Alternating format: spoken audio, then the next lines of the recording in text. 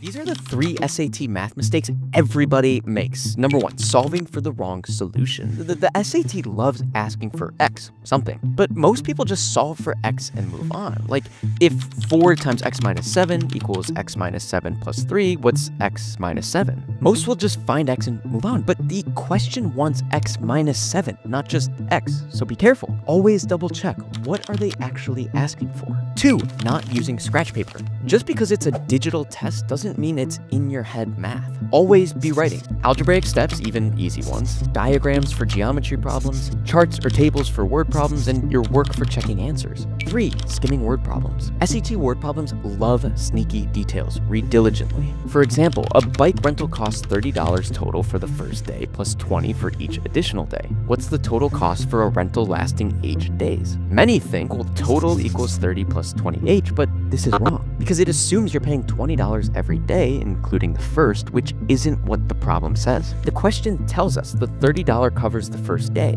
You only pay $20 per day after that, so the correct setup is total equals 30 plus 20 times h minus 1. So consider reading word problems twice, first for the big picture, then slowly to catch the specific constraints and relationships. Want more SAT hacks? Click the video below.